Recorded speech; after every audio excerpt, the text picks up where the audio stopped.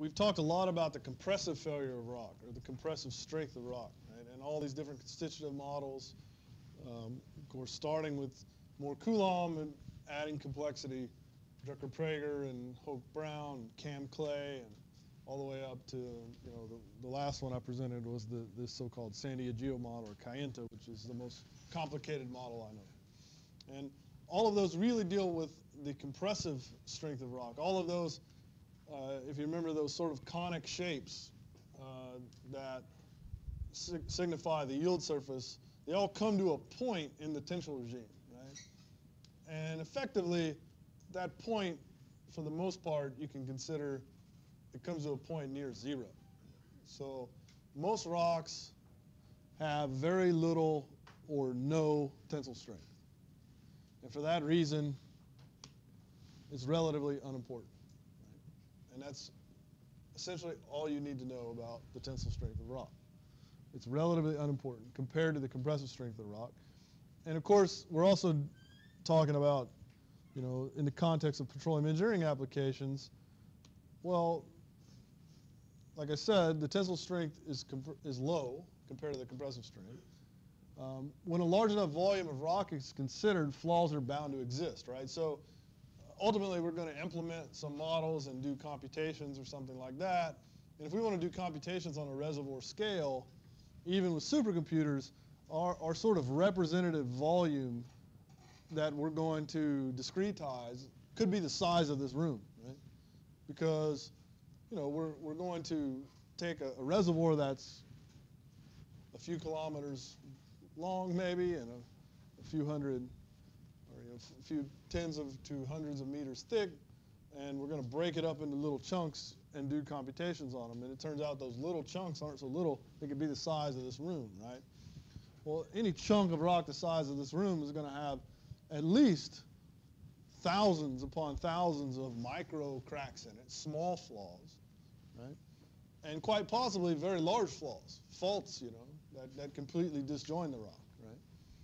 And so, you know, if you take any large enough piece of rock that we're interested in studying in a petroleum engineering application, if you put it under any kind of tensile strength, there's either going to be large flaws that already exist and therefore can't hold any tension, or all of the thousands of microflaws in there will coalesce almost instantaneously when you put any kind of tension on it. And the final reason, again, because, you know, we're interested in petroleum engineering applications, the in situ stress at depth is virtually never tensile. Right? It's basically always compressive. So the stress, that's why we don't care that much about the tensile strength of rock. Okay. There is one application in petroleum engineering where we do care about the tensile strength of rock, and that's hydraulic fracturing, right? And so, I mean, we're going to talk. I'm presenting this here briefly, but we're going to spend a few weeks at the end of the course. The last few weeks of the course essentially would be completely dedicated to discussing hydraulic fracturing, mechanics of hydraulic fracturing. But I just presented here in this discussion of tensile strength, and that's because, so we can't actually characterize. I mean, obviously, if I take a crack and I have a crack and I pull on the two sides of it, I'm putting the tip of the crack in tension, right? But we can't actually characterize the stress at the tip of the crack with the current model that we've introduced, right? The current model that we've introduced says that the stress is some function of strain, right? And we said that strain, at least in one dimension, is like partial u partial x in the x direction, right? So in one dimension. Well, u is the displacement. And at the tip of a crack, mathematically, a crack represents a jump discontinuity in displacement. And I can't take the partial derivative at a discontinuity is undefined. So this thing doesn't exist, which causes the mathematical model we've introduced, the stress is actually infinite at the tip of the crack. Okay? So what we do to account for that, now I mean, in reality, stress is never infinite, right? There's stress at the tip of the crack in reality, so it's a flaw in our model, right? Our model works good away from cracks, but right at the tip of the crack there seems to be a flaw in it, because in reality stress can't be infinite, because if stress was infinite it would mean that there'd be infinite force, right? And we can't apply infinite force to any body. So the reality is the stress is finite, and it's finite because there's lots of sort of inelasticity happening at the tip of a crack, a process zone, okay? And this could be all these, like I mentioned earlier, micro flaws coalescing, which dissipate energy, and other things, right? So the way we characterize the process zone at the tip of the crack in fracture mechanics, and we'll talk more about it later, is something called a stress intensity factor, okay? And so in this equation here, that's K1, okay? And so we have a model that says that when the stress intensity factor exceeds some critical value, then the crack will propagate, okay? And that critical value we've denoted K1C here. This is called the fracture toughness.